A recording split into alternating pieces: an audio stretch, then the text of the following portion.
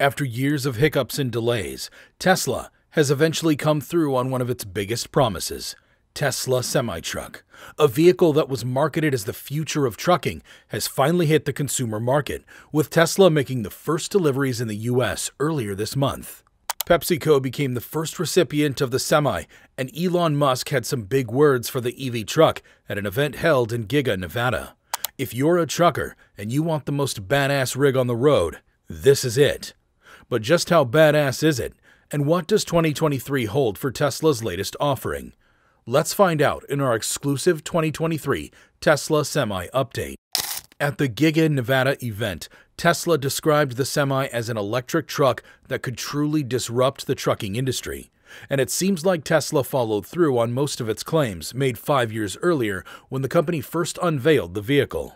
As expected, the Semi will use a tri-motor setup similar to the Plaid powertrain used in the Model S and Model X cars.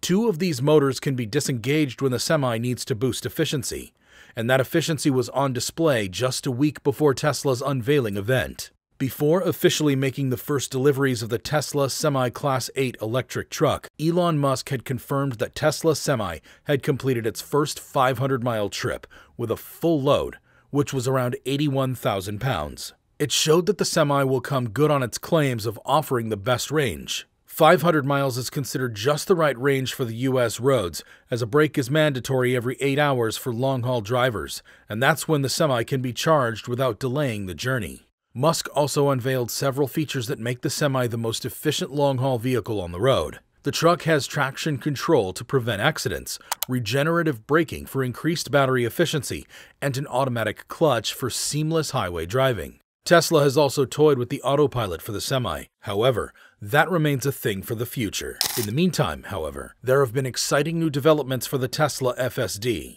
As for the Semi's efficiency, Elon Musk gave some encouraging numbers. He confirmed that the efficiency currently stands at 1.7 kilowatt-hours per mile. The company also claimed that the Semi is 2.5 times cheaper to refuel when compared to diesel trucks and can provide around $70,000 of fuel savings every year. Tesla also shared a video of the Tesla Semi to probe its capacity.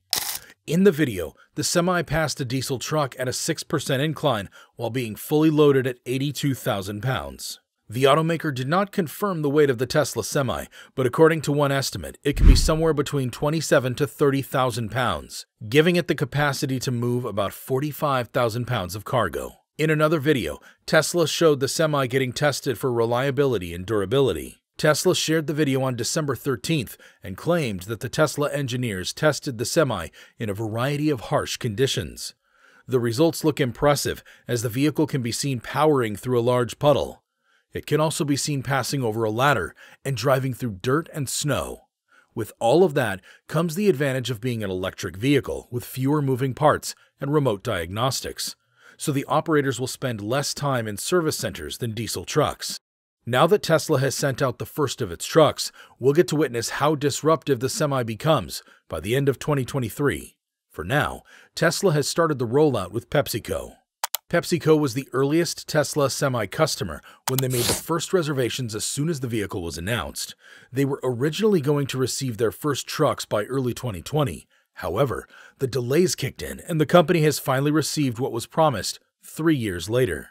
For the first batch, PepsiCo will deploy 36 electric trucks from Tesla, with 15 in Modesto and 21 in Sacramento. All of the Semis going to PepsiCo will have a 500-mile range, but the company has chosen to haul Frito-Lay food products for more than 400 miles and will do shorter trips of around 100 miles for the heavier products.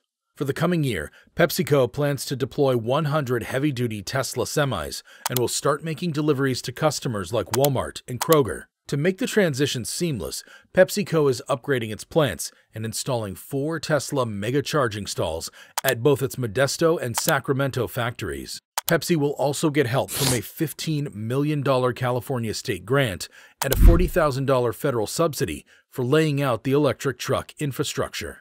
One detail that Pepsi declined to share was the price of the trucks. Tesla has also kept the price under wraps.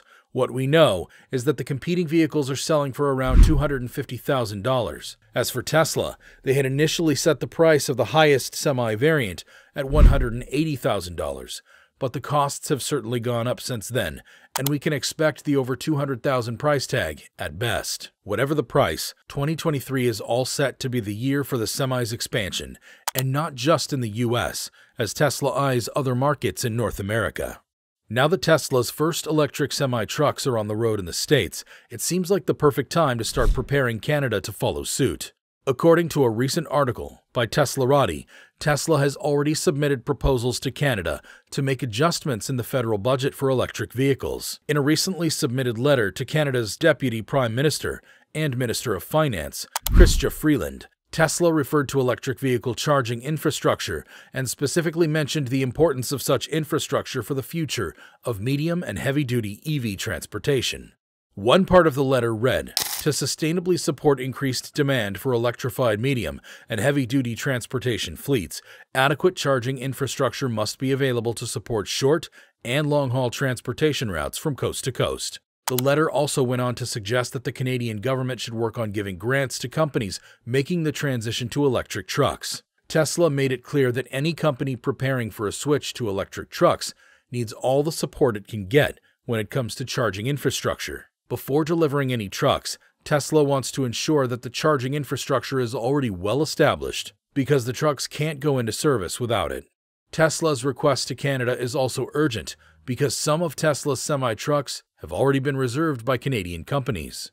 Mosaic Management from Vancouver has ordered 3 Tesla semi-trucks for logging activities. Mosaic has that reservation for a pilot program to test the performance of the semi in the log hauling sector. If all goes to plan, Mosaic plans to electrify its fleet of 300 trucks in the future. Canada is just one of the destinations with some exciting Tesla semi-related activities. According to the major Mexican publisher, Milenio, Tesla could soon announce its first automotive assembly plant in Mexico.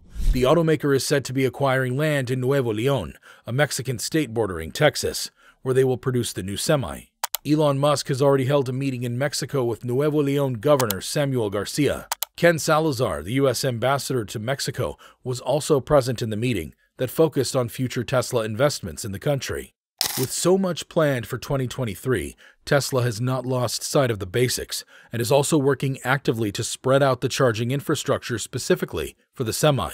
During the PepsiCo event, Musk reminded everyone that Tesla has developed a new liquid-cooled charging connector capable of delivering 1 megawatt of direct current power. He also spoke of plans to shift the current supercharging infrastructure to solar power and get rid of the electric grid dependency. As for the mega charger, Musk also revealed that it will be used for the upcoming CyberTruck. However, the mega charger was specifically designed for the semi's huge power needs. The mega charger is designed to deliver 3 times the current density of a supercharger and can recharge the semi's battery to 70% in 30 minutes. Tesla will now turn focus on making the mega charging infrastructure more extensive in 2023, and that's before they expand the Tesla semi production. According to the news coming out so far, Tesla is targeting 100 semis this year, with the current production equipment capable of producing just 250 more next year. Most of the attention in 2023 will be going towards launching the Cybertruck and expanding the charging network. However, there are big plans for 2024, with Tesla aiming to ramp up the semi-production to 50,000 trucks annually. Tesla has finally delivered the Tesla Semi, and all signs point to a major disruption in the trucking industry. But for that to happen, the transition needs to be swift and needs to go hand in hand with the charging infrastructure. At the moment, most companies don't have the right grid installed for these powerful trucks. As electric trucks become commonplace, power sources will also need to evolve. According to a study by National Grid, meeting the power needs of the big semi-trucks would require a similar amount of power as a small town by 2035. So, Tesla is essentially in a race to not just produce more trucks, but to also help with the infrastructure that comes with it. The Tesla Semi is out now, but its success will depend on many other factors, and Tesla now has a big challenge on its hands. They want to be the leader of the trucking industry. They want to reduce the emission burden from diesel trucks, and they want to complete the transition to electric trucks as early as possible. However, a lot of planning and work needs to go into it, and Elon Musk will do well to juggle SpaceX, Tesla, and Twitter over the next year. Speaking of next year, check out how Tesla's Cybertruck plan is panning out for next year in this video right here.